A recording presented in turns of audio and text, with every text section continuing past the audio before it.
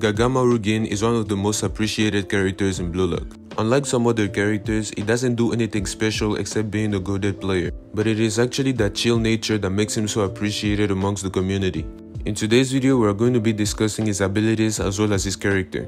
If you enjoyed this video, don't forget to leave a like. I'm trying to reach 1,000 subscribers, but only sub to me if you enjoyed the content that I put out. This time, let's try to get this video to 200 likes for a yoichi video.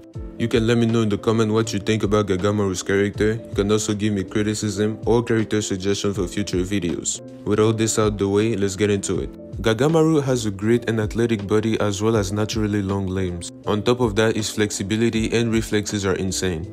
Combining all of this together, he has the ability to block all sorts of shots, making him one of the best goalkeepers in the series despite only starting about a month ago, with feats like blocking a shot from Shido Ryusei after misreading the trajectory of the ball. He was able to change position mid-air to block the shot with his foot. He then blocked Ryo's copy of Rin's outside spin during the U20 game, that not even Aiku could react to. I know it was a very nerfed version and Gagamaru had already seen it before, but it's still very impressive. He even managed to block a stealth kill shot from Baro. While Gagamaru had great abilities to be a striker or even a defender, his reflexes and explosive reactions made him one of the best goalkeepers, even in a short amount of time. Which is very special because Blue Lock only had so many people that could play as goalkeepers. Even though Hyemon sacrificed himself in the first selection and was able to block shot when he mattered the most, he still wasn't that good at it. Gagamaru's abilities are so great that he's able to be one of the best goalkeepers without having goalkeeper experience. His stats are simply too high, so the moment he gets some experience and gets more comfortable at reading the ball, he will become an even bigger monster.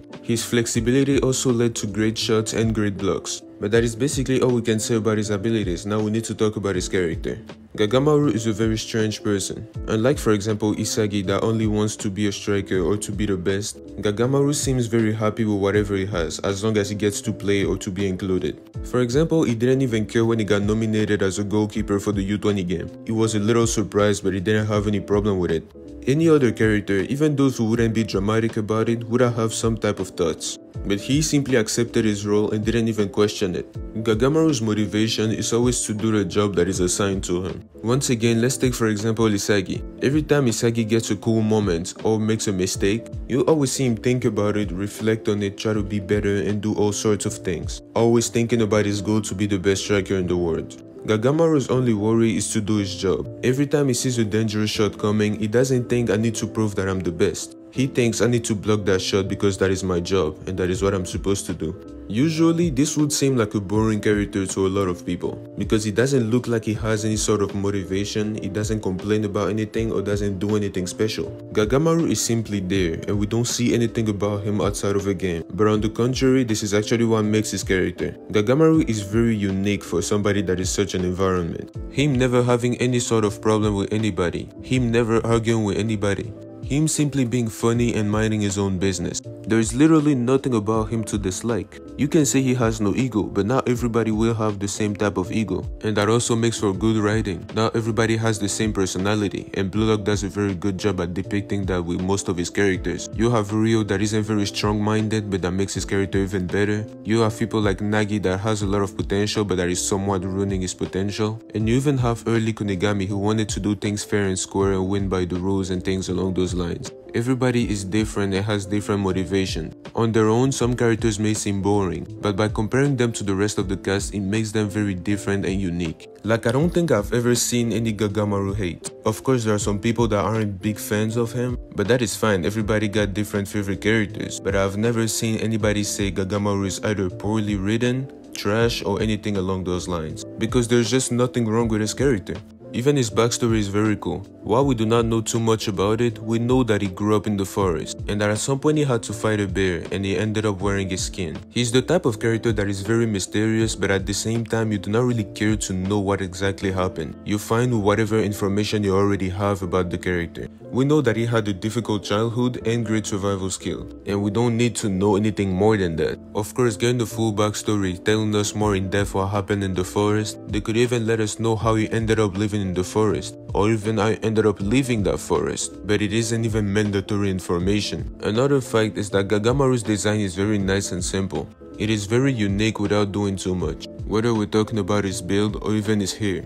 He also has a pretty lazy face that lets us know that he doesn't care too much. But with all this aside, Gagamaru is also one of the most realistic characters in the series. He is the sort of character that we can relate to the most. And same goes with Sendo. While we see characters like Isagi or Itoshi Sae only care about one thing, and even Sae blaming Sendo for caring about the rest, it seems cool and everything. But in the end, we're all like Sendo. Even the best professional footballers, they have a life outside of the sport. They have a wife or they're dating somebody, they have kids, they enjoy other things than just football. And Sendo is the perfect representation of that. But in an anime that is just talking about ego, Sendo seems like a pretty weak person. And same goes with Gagamaru. A lot of people do not even care about much, as long as they get to play or to be included in anything. Some professional players do not care that much either. They are just enjoying the sport, and if they were to understand that switching position would be the best for their career, they wouldn't even hesitate to do it.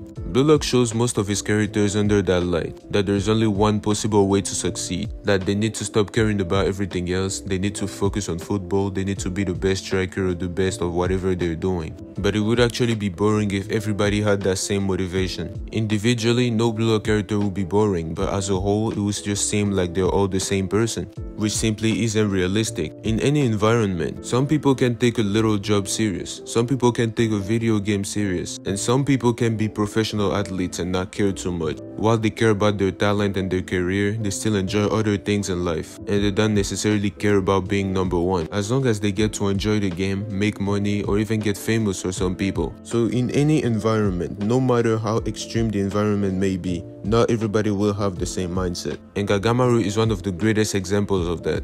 Being successful while not even caring too much. A lot of animes like to show us that it all depends on your mindset. And while even in real life the mindset matters a lot, there are still going to be some people that don't even care about succeeding that will succeed. And now I'm not saying that Gagamaru doesn't care about his success. What I'm trying to say is that Gagamaru doesn't show nowhere near as much motivation as Isagi, but is still able to perform on a world-class level on a role that he didn't even play for a month. I've also seen some people trying to say that it was unrealistic for Gagamaru to be this good. Maybe not exactly this good, but it still makes sense for him to improve fast. It's like already having the perfect skill set and prerequisite to do something. Even if you start late, you already have everything you need to do it, meaning that it's still going to be easier than somebody that's simply starting from the beginning. Now, if you wanna say that him being that good isn't realistic, we can also compare it to Isagi's development. Isagi is also evolving pretty fast. That's simply the way the anime is working. I don't think it's much problem with those two evolving. Is Gagamaru a boring character, or is he actually very unique? Let me know what you think about this in the comments. Don't forget to leave a like if you enjoyed the video, and I'm trying to reach 1,000 subscribers by the end of August, but only sub to my channel if you enjoyed the content that I put out. Let's try to get this video to 200 likes for a Yoichi Jingo video, and you can just tell me in the comment if you have any criticism or character suggestion for future videos. I will see you all next time, and peace.